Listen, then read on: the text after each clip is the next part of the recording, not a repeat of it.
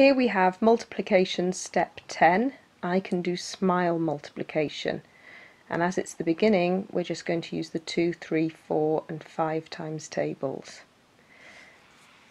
Here we've got 4 multiplied by 30, 4 times 30.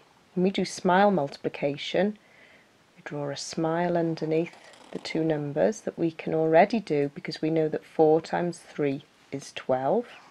So we do the tables bit. Then we count how many zeros we've got on the other side. We've only got 1, so we add 1 here.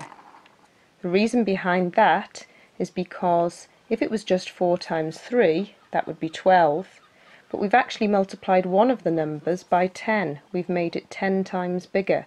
So the other side of the equal sign needs to be 10 times bigger as well. If we move on to something slightly more difficult, although it's not, let's do 40 times 30 instead. Again, do the tables bit.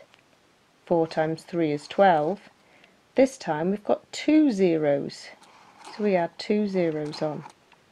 One that often catches people out is things like 40 times 50, because when they do the tables bit, 4 times 5, the answer is 20, and they think, oh, I've already got 1 zero there. That doesn't matter.